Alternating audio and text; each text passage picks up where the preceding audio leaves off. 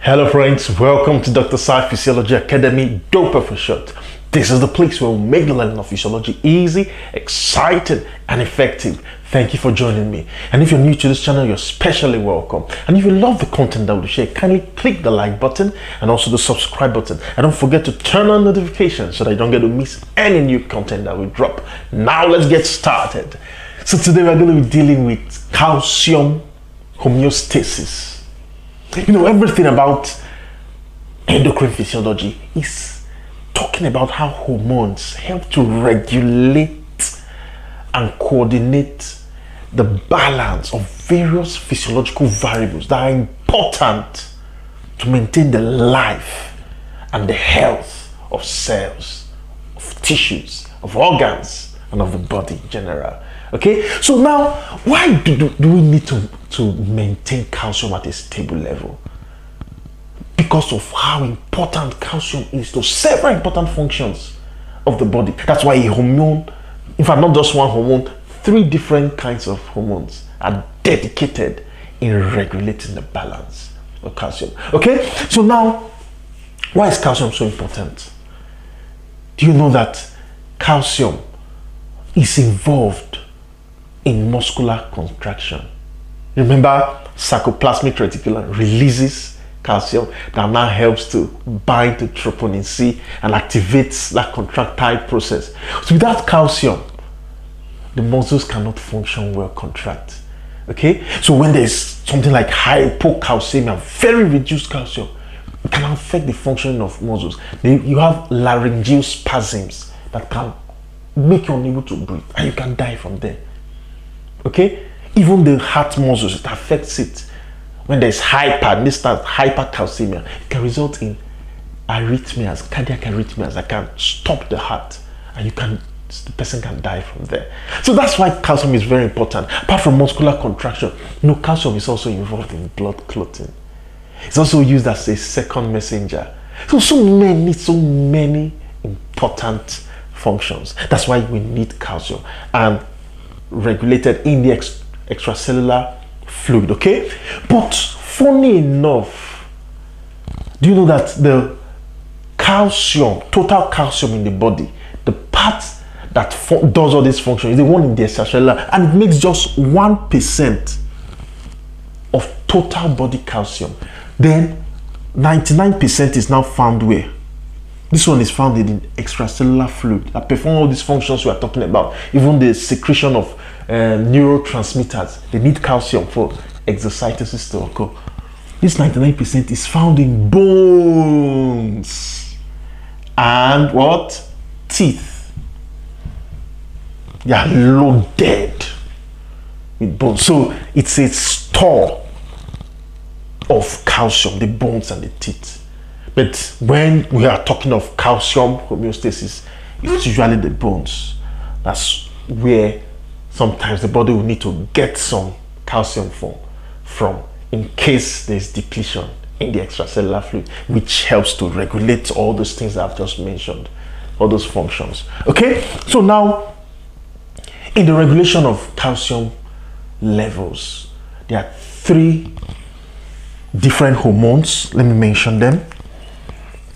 You have 1, the parathyroid, which will be our focus in this part 1, parathyroid hormone. We usually just refer to parath hormone for short. Number 2, you have vitamin D, activated vitamin D. Vitamin D, how come a vitamin is now doing like a hormone? Activated, the form of it. Then number 3, you have another one called calcitonin. Okay, so these 3 hormones are involved in calcium homeostasis, regulating the levels of calcium. And there are 3 sites that are also very important in calcium homeostasis. One of them is intestines. Number 2, the bones, like we have mentioned, and number 3, the kidneys. So when you're talking of, you must, these three things. Now, why these three sites? Okay, is because the intestine, GIT, that's where you take in resources. Okay, you take in calcium from your food intake. So this one is about intake. Okay, then this one, storage of calcium, 99% of it. So this one is involved in storage. Then this one, mainly excretion, determines how much calcium you can excrete through the kidneys. Excretion, this one deals with excretion, which will now affect the levels. If it's, you have a lot, too much calcium, you might need to excrete more from the kidney. If you have less, the kidney might need to reduce its excretion. So these are the three things, interplay of these three sites, and an interplay of three hormones. Three sites, three hormones. All right? So that is way of introduction. So we've talked about these three sites and bones making 99%. We need to know something about this bone. Okay, it will help us to understand the functions of parathyroid hormone. So let's just give a little insight to the physiology of bone, anatomy, physiology of bone. Now, the bones, they are made up of cells. The bone is a living tissue. Okay, just you see it very hard like that. It's living. Okay, it has three types of cells. One, osteoblast. Bone. Osteoblast, maturing cells, bone cells. Osteoblast, you have osteocytes and you have osteoclasts. Okay, you have these three types of cells. And what do? Now, the bone, as you see it, is just made up of these three cells surrounded by a matrix of collagen, then now embedded with calcium and phosphate. You see that? So you have cells, and the collagen that forms a matrix, like a supporting structure around all these cells, is secreted by this osteoblast. It secretes collagen. It's a protein. Okay, collagen is a protein, very connective tissue protein, strong, tough protein. So it does that, it secretes collagen, which we call osteoid. Okay, osteoid. Then what happens? Then there's now a structure for minerals to now fill in. Okay, so calcium and phosphate now start filling themselves in that structure of that matrix, the osteoid formed by collagen. So it's called mineralization. So calcium and phosphate together form a chemical compound called hydroxyapatite. I'm sure you've heard it before. Hydroxyapatite. Okay, so that's just it. So when they are mineralized, these osteoblasts now mature and become osteocytes. Okay, then osteoclasts itself, they are the cells that are involved in demineralization of the bones. In other words, they help to remove calcium and phosphate and even eat up some of this collagen and take it into the blood. You see that? So they have this like destructive function of the bone. They remove from the bone. This osteoblast adds to the bone, but this one removes. You understand? So these ones, they are multinucleated cells, very, very important cells. They play, because they are removing doesn't mean they are negative. Because sometimes you need to, in favor of the ECF calcium, sometimes you need to take away from the bone, and it's this one that needs to take away some calcium away from the bone. Okay, it does that by secreting hydrogen ions that will do what? That will dissolve the minerals, calcium and phosphate. Then it now secretes hydrolytic enzymes that will break down collagen. Okay, because if it doesn't break down collagen, it will be difficult to dissolve that. So hydrolytic enzyme breaking down collagen, which is a protein, then hydrogen ions to dissolve the minerals, hydroxyapatite, and then calcium is free to go back into the blood. So this is what you need to know about the bone. All right, so we'll now be going into the parathyroid hormone itself and its physiological functions. Don't go anywhere after this break.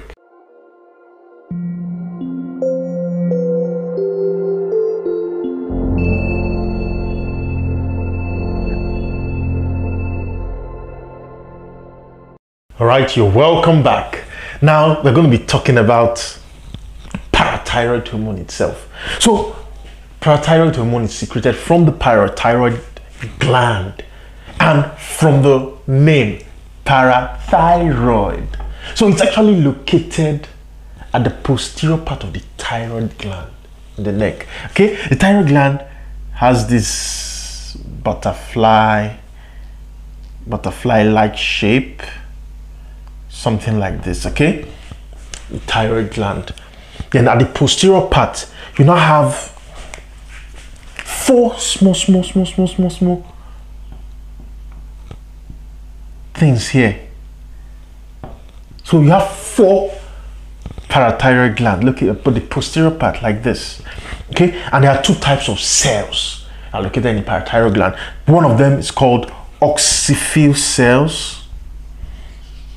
Oxyphil cells, and that one is called chief cells. Nobody knows what this one actually does. So it's actually these chief cells that secrete parathormone or parathyroid hormone. Okay, so as you already know, the parathyroid gland secretes a peptide hormone. So parathyroid hormone is a peptide hormone, about 84 amino acids, straight chain amino acid peptide hormone. So that means its receptors are what? Located at the plasma membranes. Now, for you to really understand how parathyroid hormone functions, you need to know what it really does in those 3 sites I mentioned: the intestine, the bone, and then the kidneys. That's where they really function. No other place. Those 3 sites to help to regulate the levels, and the function mainly is just to increase the levels, the ECF level, okay, of calcium, the calcium in the blood. That is what it's concerned about. So straight to the point, when, for example, there's increased levels of calcium, what do you think will happen? That means parathyroid hormone doesn't need to be secreted now because it's already high. So the way it happens is that parathyroid glands, these cells, they have a calcium sensing, they can sense calcium. Okay, they're calcium sensing cells. So when there's increased calcium, it binds and then it activates that G protein through the phospholipid C mechanism, and then IP3, okay, IP3/calcium is produced, inositol triphosphate, and so on. So this now acts as the second messenger that goes to now inhibit the secretion of parathyroid hormone from these cells. And when parathyroid hormones is inhibited, the levels of calcium can no longer increase. In fact, it begins to reduce. So that's basically it. So now let's go straight and see how parathyroid hormone acts on those 3 sites. Now, number 1, in the bones, it increases osteoclastic activity. That means osteoclastic activity, breaking down the minerals, that's calcium and phosphate, and start releasing them into the blood. By so doing, it raises calcium levels. Okay, so for the bones, increases osteoclastic activity. Okay, then for the intestines, it has somewhat of an indirect way it acts on the intestine. It uses vitamin D, but the way it does is that it promotes the formation of vitamin D. So vitamin D is the one that will now goes to increase the absorption of calcium in the intestine. Do you understand? So it promotes formation of vitamin D. Then number 3, in the kidneys, it promotes the reabsorption of calcium. When calcium is filtered in the kidney, it promotes more of it to be reabsorbed, to go into the ECF. That's when calcium levels are low. Parathyroid is secreted. It increases reabsorption. Okay, so it increases reabsorption of calcium in kidneys. But unfortunately, number 4 is that it now increases loss of phosphate. Okay, so in the bone, it increases crystalline activity that releases calcium and phosphate. Here, absorption of and so on. But in the kidney, increases reabsorption, but increases loss of phosphate, so that there will be balance. Okay, it prefers more of calcium. So why it supports it here, it negates it here, so that there will be balance. Think the body knows what it's doing. Okay, so that's just basically what it is. So the regulation is just through normal negative feedback. Okay, so when it's high calcium, there is now inhibition of the release of parathyroid hormone. So when there is now low calcium, this thing can no longer inhibit it. So there is now promotion or stimulation of the parathyroid gland to release parathyroid hormone that now raises up through these mechanisms. So you see how it is very easy. So in the part 2, we are going to be learning about calcitonin and vitamin D. What roles do they play? And also 1 or 2 disorders. What are the consequences of hyper and hypo? Okay, so we're going to see you in the next video.